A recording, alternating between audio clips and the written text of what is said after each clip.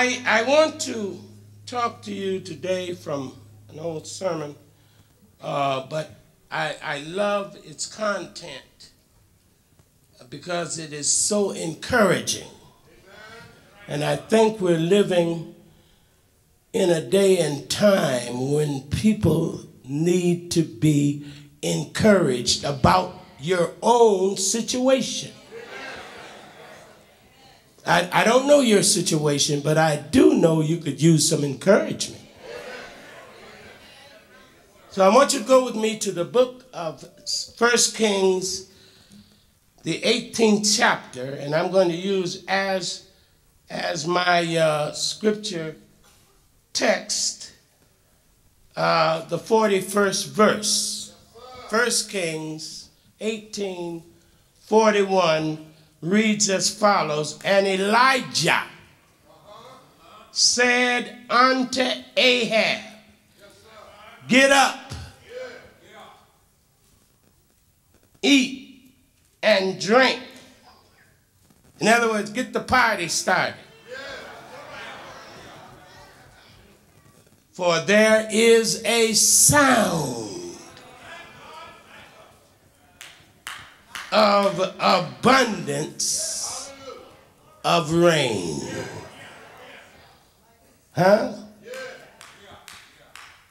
Praise the Lord. I hear a sound. Some of us are at the age till we can feel rain coming.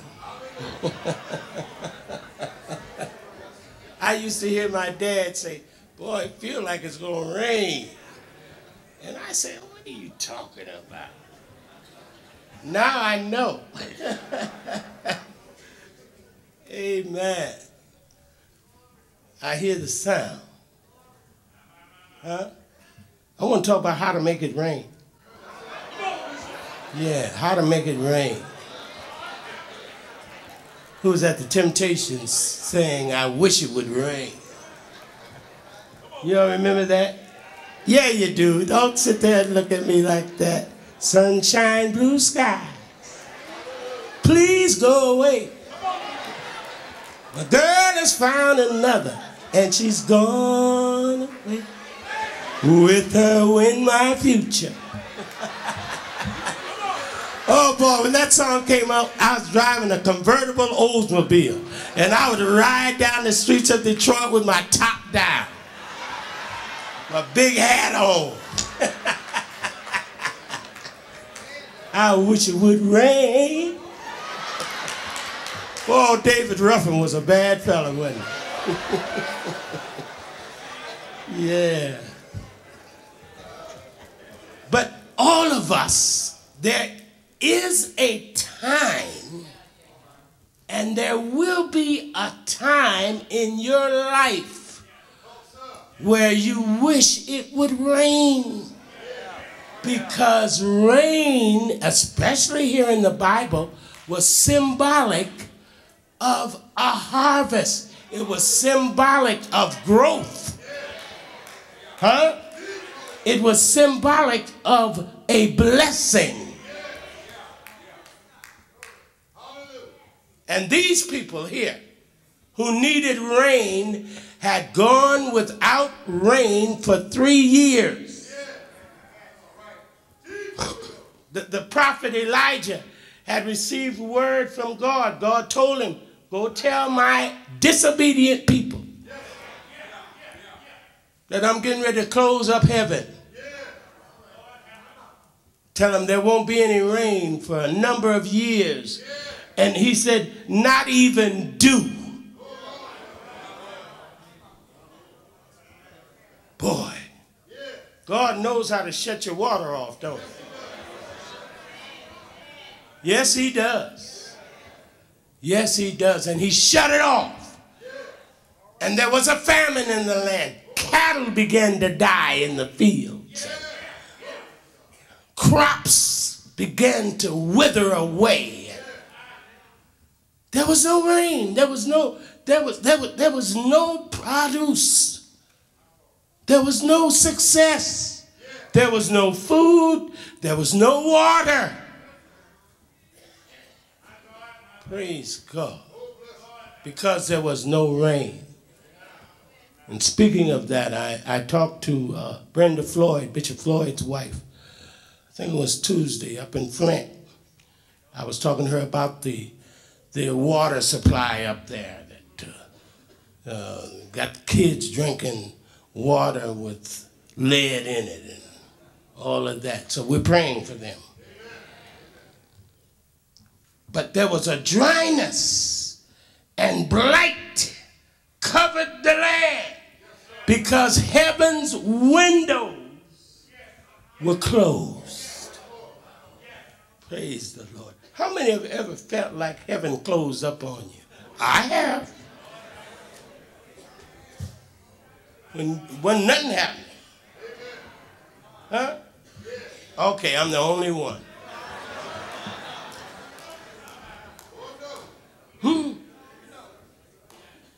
Couldn't no money go out? There wasn't no money coming in. Bills went unpaid. They I had my lights cut off in Detroit. Of course, 5 minutes later, I went out and cut them back on.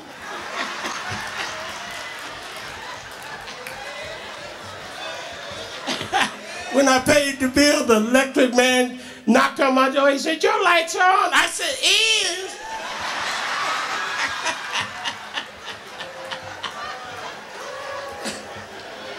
Yes, indeed. You can't do that no more. They cut them off in downtown.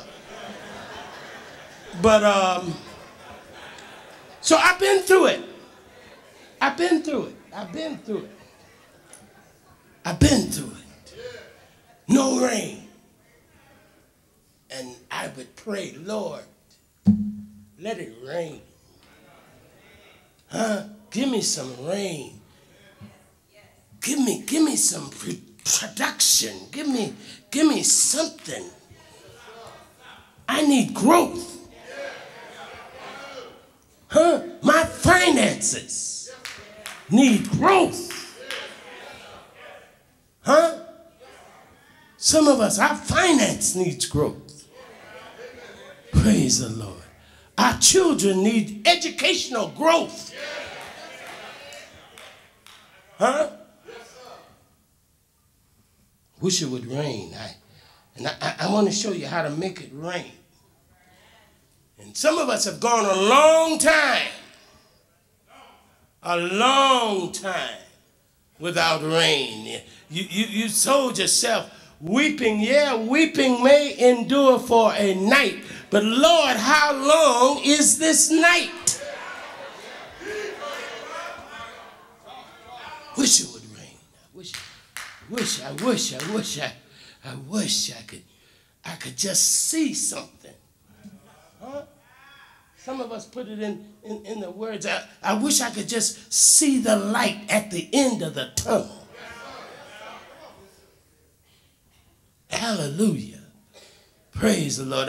I used to hear somebody sing a song, and it was an old quartet in the church used to sing a song. I've been down so long till up don't bother me. I said, I ain't never been that down.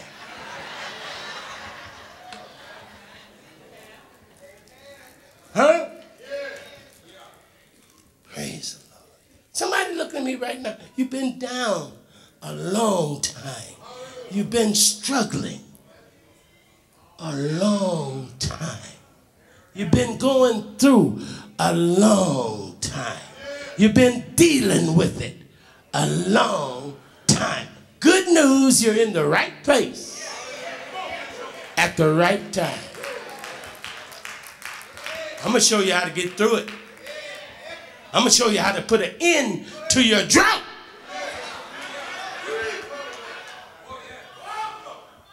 And the number one thing that it takes real faith in God. I'm not talking about word faith. I'm talking about sure enough faith. Not word faith, working faith. Because the Bible said faith without works. Faith without practice. Do you know you have to practice your faith? You heard that saying, how do you get to Carnegie Hall? Practice, practice, practice. How do you get good faith? Practice, practice, practice. When you're sick, practice. Say, Lord, heal me. Heal me. Don't have to call your prayer partner. Because I found out can't nobody pray for me like me. Don't nobody care for me like me. Don't nobody feel me like me. Don't nobody know what I'm going through like me. Practice faith. Practice faith. Quit talking down all the time. When you go to the ATM and reach for your balance and you got a negative balance, instead of saying, I don't know what I'm going to do, just say, well, the Lord will make a way. Try it. If you don't believe it works, try it.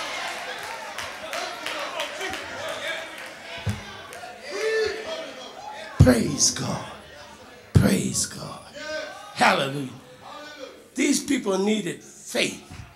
They needed faith in God. Let me tell you what had happened.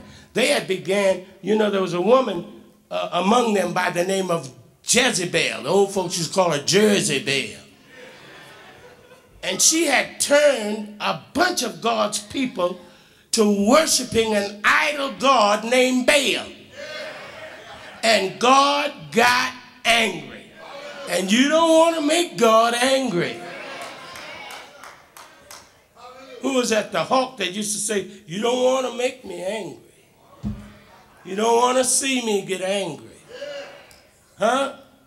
You don't want to make God angry. Because God knows how to shut your water off. Huh? He ain't got to knock you down with sickness. Huh? He ain't got to smite you lame. He just turn your water off. And look at you and say, now. Huh? See how long before you be out here on Wednesday night.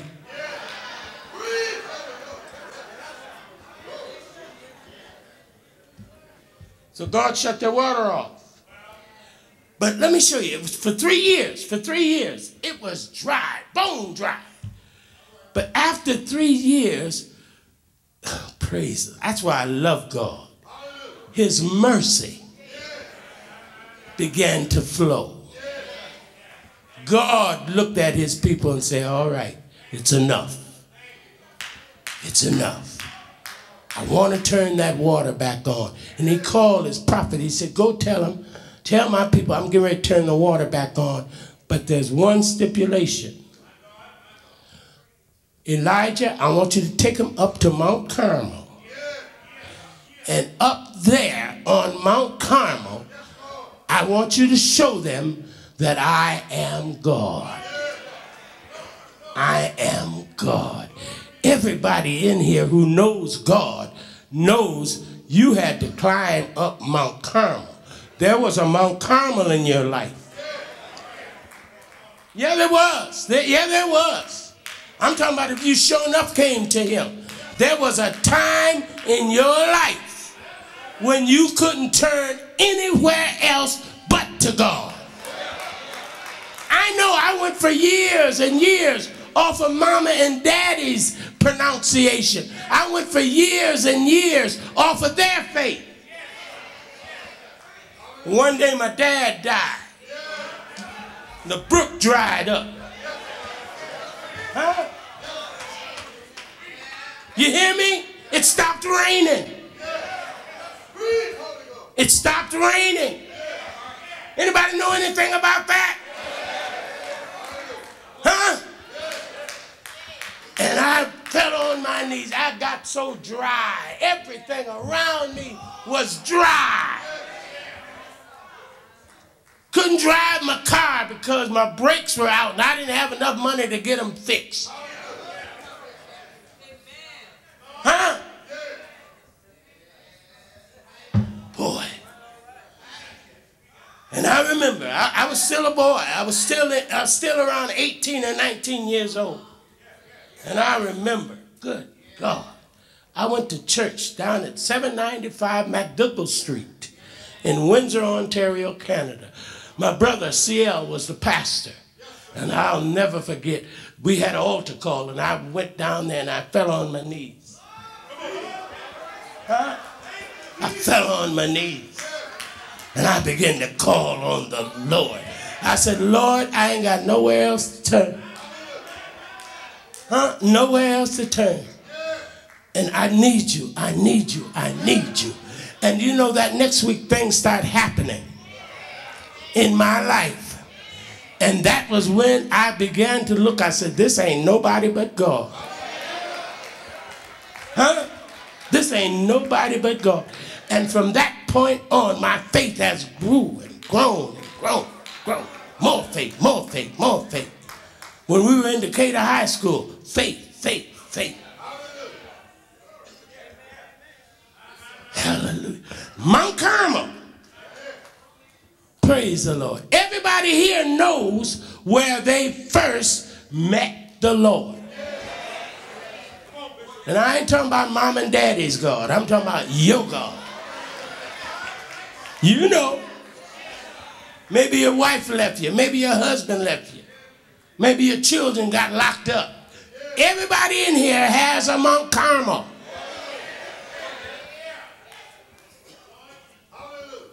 Hallelujah. Elijah met him up there and met the prophets of Baal, the other god. They were up there too. And Elijah told them, listen, here's how we're going to settle this. The God that answers, they built two altars. They had Baal's altar, God's altar. Baal's altar had wood on it. God's altar had wood. Baal's altar had a lamb on it, a sheep on it. God's altar had a sheep on it. And Elijah said, now, we ain't got no matches. Huh? Ain't no lighters around here. Ain't gonna be no rubbing no sticks together. But the God that answers by fire, let him be God. And Baal, the Bible tells us that Baal's people, hallelujah, began to pray. And they started, in the 26th verse, they started calling on Baal. They took the bullock, which was given them, and they dressed it and called on the name of Baal from morning till night or till noon, saying, Baal, hear us. Oh, Baal, oh, Baal.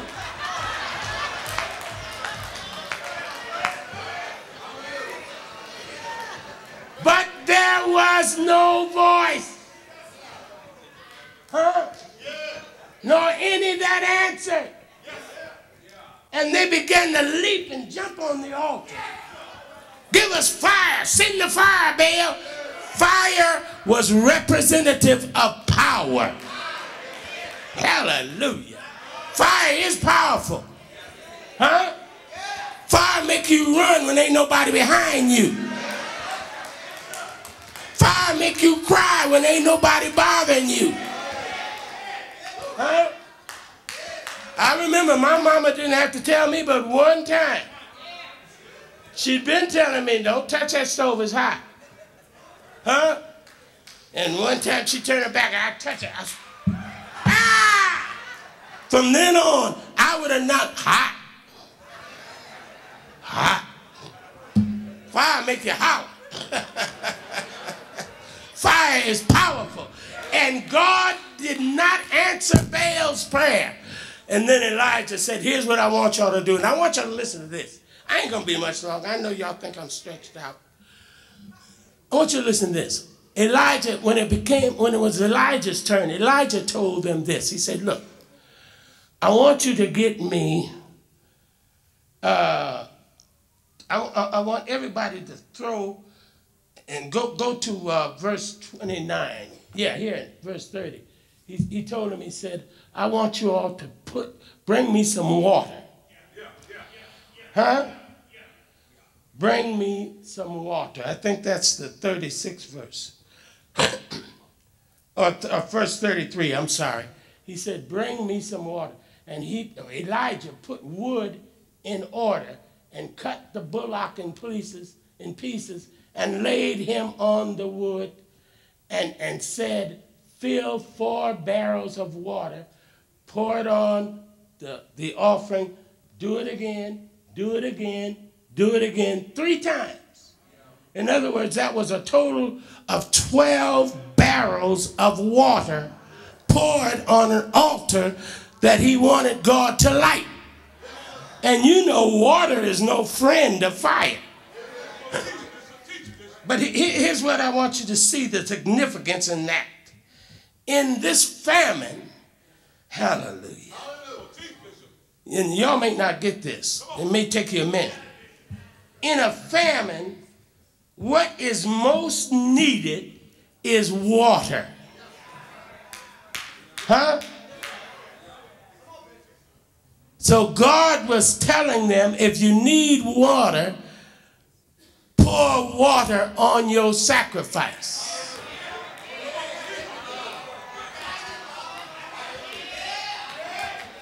Huh?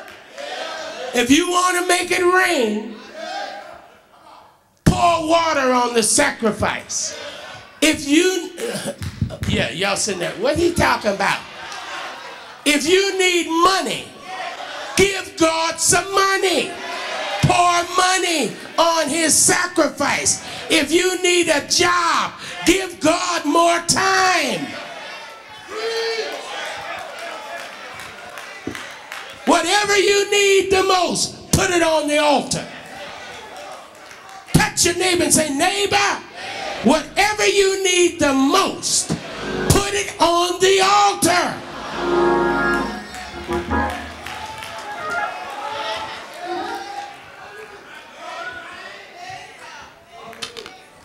The Bible says, hallelujah, that the water ran around and about the altar and filled the trench with water. Go on. And it came to pass at the time of the offering, hallelujah, of the evening sacrifice, that Elijah the prophet came near. And he said, let me show you how to pray. Lord, God of Abraham, Isaac, and of Israel, let it be known this day that you are God. Hallelujah. And the Bible said the fire began to fall and locked up the water around the altar, locked up the water that was on the altar, and the wood began to burn, and the sacrifice began to burn, and the people who were worshiping Baal, the people who believed in Baal, began to cry out, the Lord, he is God. Why don't you cry out today, the Lord, he is God. One more time, the Lord, he is God. The Bible says that Elijah looked at King Ahab and said, listen, hallelujah. He looked at Ahab and he said to him, Ahab, O king, get up, eat, drink, party, but that is a sound of the abundance of rain. I came by to tell you, you may not see your rent right now. You may not see your car note right now, but you don't have to wait till it starts raining. You can party right now. You can shout right now. Tell your neighbor, neighbor, I don't know about you, but I'm getting ready to shout right now. Help is on the way. Deliverance is on the way. Hope is on the way. Right now. Right now. Right now. Join us us for one of our Spirit-filled services. We're located at 923 Valley Brook Road in Decatur, Georgia. For directions or more information, contact us at 404-508-1400. God bless you. We are delighted that you have joined us in this weekly telecast from the New Beginning Full Gospel Baptist Church. Until this same time next week, this is Bishop Morton saying we love you so much. You go with God.